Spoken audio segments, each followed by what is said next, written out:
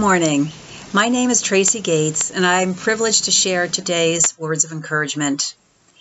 I have a vision for my life, and that is to let people everywhere know that they matter through writing unexpected letters of appreciation.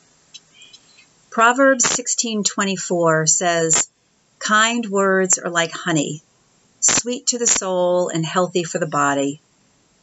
I'm not someone who usually sets goals, but last year I set a goal of writing an unexpected handwritten letter of appreciation to a different person every day for 1 year.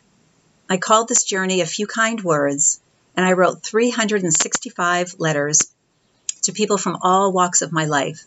My most intimate circle of family and friends, acquaintances, colleagues, people from elementary school and high school and college. And then the most fun group really was writing to people who I didn't know, but who I happened to have a positive experience with along the way.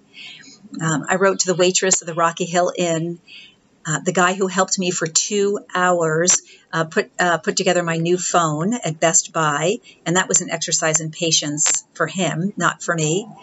Our mailman who gives our dog a treat every day when she delivers the mail, and to the barista at the new coffee shop in town who made the best chai latte ever.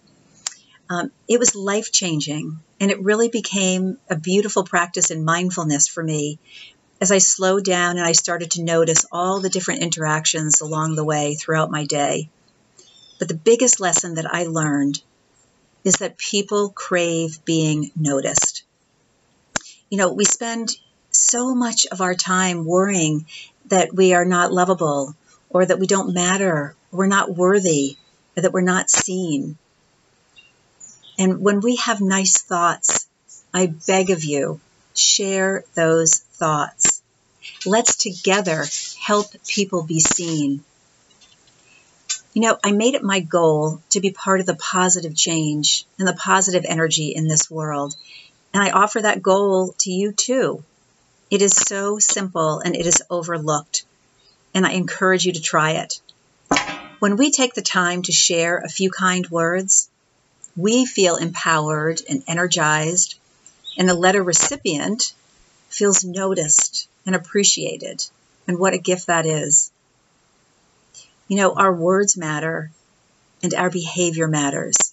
Now, I would say almost more than ever. Proverbs 18:4 says, "A person's words can be life-giving water." What became so apparent to me on my letter writing journey is that rarely do we really know what is going on in somebody else's life.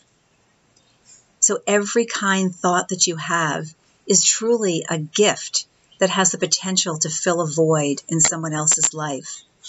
So don't deprive them of the gift of your kindness. I mean, imagine going to your mailbox and amongst the bills in your junk mail, you find a handwritten letter of appreciation.